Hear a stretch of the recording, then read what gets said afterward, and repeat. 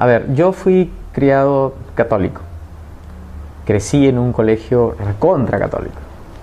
Y estoy orgulloso de los valores que tengo como católico. Yo soy una persona católica, de una familia católica.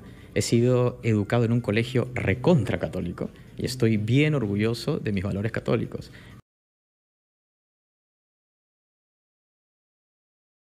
How would you identify Michelle's Jewish identity, and do you feel you and she together now have a Jewish identity that you want to impart to Claire? Yes. For Michelle, being Jewish is really, really important. It's in every single day of her life. We go to the synagogue, we experience all the tradition, and she's not only that, she's pro-Israel too, which is, as you said, is really different here in the Jewish community. My daughter is going to be raised Jewish. She is? Yes. That does not bother you? No. Does not bother your mother? Absolutely not. Does it ever occur to you that you want to become a Jew formally yourself? You know, there's so much about you that feels Jewish, but you have never made a formal decision to become part of the Jewish community. Is it at all conceivable to you that you would one day want to become part of the Jewish community and convert and become a Jew? I thought about it more than one time, and with my wife too. But one of the things that I understood about being Jewish is that you need to be ready and prepared, and it's not easy to get into the Jewish community because in other religions, they are like proactive to get you involved. In the Jewish community, it's different. We don't want you, we're not gonna force you to be part of us. But if you want to be part of us, we need to be sure that you want to be part of us. So that time is not now, but I know what it means. And the time when, if I made a decision, I need to feel that I'm ready. And you're not ready yet? I am still, in the process. Okay. I am still in the process.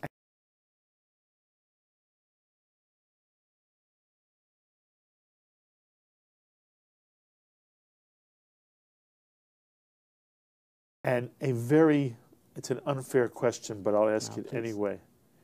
Would it hurt you politically if you converted and became a Jew? Can somebody who is not Catholic become president of Peru? Be honest with me now. Absolutely. I think so, maybe. Maybe. Maybe.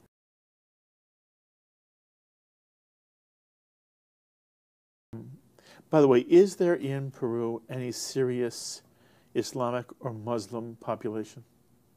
No, but we have a very significant risk. And the risk is that Iran is already present in 3 Latin American countries. Yes. Yeah, Venezuela, Bolivia, and Nicaragua. Is the presence of Hezbollah in any way a threat in Peru? Indirectly. How? Drug dealing. Part of the financial support that Hezbollah has, it's from drug dealing in Peru and Bolivia. And that's another issue. That's another issue.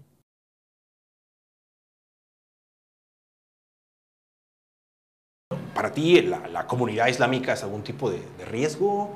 ¿O por qué utilizaste o por qué te expresaste de esa manera para hablar de la...? No, en realidad no significa ningún riesgo. Yo nunca he pensado así. Es más, Pero lo dijiste. A ver, en primer lugar quiero saber si es que esa frase la dije. Sí. Y si efectivamente está, quiero aclararla. Perfecto. ¿No? Que es lo mejor. Claro, exacto. Mira, yo he sido profesor en varias universidades, no solo en el Perú, sino fuera. Y una de las cosas que yo digo todo el tiempo es que las personas que hemos estado en varios países en el mundo sabemos cómo es la realidad. Y, por ejemplo, a mí me molesta cuando la gente se refiere a los musulmanes o a los palestinos como terroristas. Y yo digo siempre... Y viceversa, ¿no? También a los Así es. a los judíos. Y yo digo, oye, ¿ustedes saben que la inmensa minoría, el 0.0 tanto % de la población musulmana es violenta?